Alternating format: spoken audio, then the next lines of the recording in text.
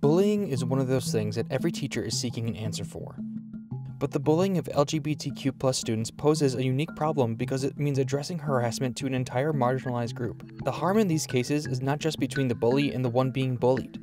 It's a whole societal system. One where heteronormativity, the idea that heterosexuality is the normal or preferred way to be, and cisnormativity, the assumption that a person's gender expression matches the gender they were assigned at birth, sets the worldview. Heteronormativity and cisnormativity are both all about making assumptions about others, and can both get in the way of an inclusive society.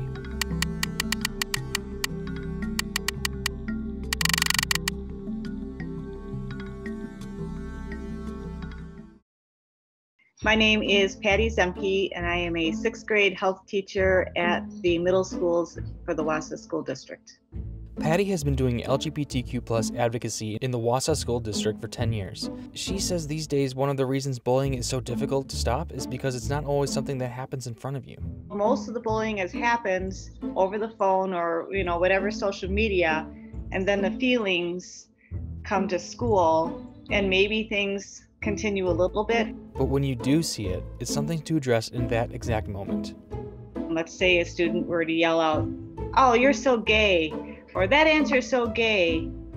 How do you respond to that? So we kind of sat all in a circle and talked about why it wasn't appropriate and why they might be hurting someone else's feelings. If students come to school having already been bullied, they're not coming to a neutral space. They're coming to a space where they may not feel protected. But this is exactly the environment where a teacher can do small things to support big systemic change. So just using gender neutral language and posters, everyone is welcome here, or you are safe here. Things like that can help students feel more welcomed in the classroom. And when teachers have to split students up for different groups, how about if you have purple shoelaces, you go, right here. And if you have white shoelaces over here, just keeping the whole gender thing out of every topic is welcoming. Dropping assumptions and removing gendered language is one small way to have a big impact on school culture. And if you're unsure on what language to use, just ask your students. The students know more than we do. The students, what I found, are more okay with LGBTQ than the adults. So ask the students, what do they prefer? After you've made global adjustments like using gender-neutral language, you can always continue to establish personal relationships, because authentic connections undermine any assumptions that come with heteronormativity and cisnormativity. Well, one thing that I like to do is every student, I don't care how old they are, loves a brown paper bag that's just in the front of the room. And they can't see what's in the bag, but they know that it has to do something with what they're going to do that day. And in my brown paper bag, I have a ton of weird objects, like a card, a puzzle piece, a pair of glasses, a volleyball knee pad.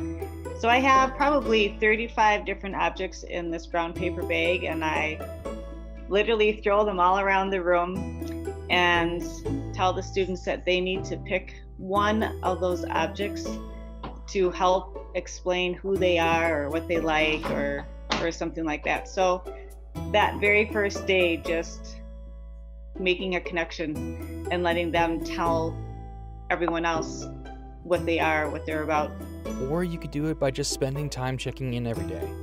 I start every day with just talking to my students, 5 to 10 minutes, and it may go longer. If a student is having a problem or an issue, then we might need to talk about it longer. But talking to them through different scenarios and teaching them empathy is really, really, really important. Talking to your students about their lives may give you insight into what's happening around them, both positive and, in the case of LGBTQ bullying, the negative. If I didn't take the 5 to 10 minutes to just talk with my class, let them arrive, let my students arrive, I would not know half the things that I do that are going on in their lives. And that's why it's so important to do that. With the mental health, the mental well-being of our students being at a crisis, you don't have to get into the classroom and start your bell work with math problems right away.